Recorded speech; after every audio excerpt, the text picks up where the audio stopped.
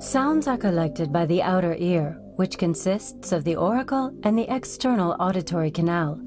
The sound is guided through the ear canal to the middle ear. The sound arrives at the eardrum, a flexible circular membrane, which starts to vibrate when sound waves strike it. The sound waves are passed on by the movement of the eardrum to the middle ear. In the middle ear are 3 tiny bones, referred to as the hammer, the anvil, and the stirrup. Collectively, they are known as the ossicular chain. These form a bridge from the eardrum to the entrance of the inner ear.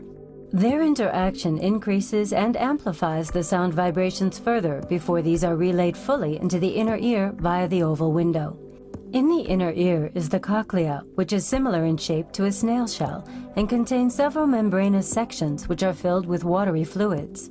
When the sound waves vibrate the oval window, the fluid begins to move, thus setting minute hair cells in motion. These hair cells then transform the vibrations into electrical impulses, which are sent via the auditory nerve and onto the brain.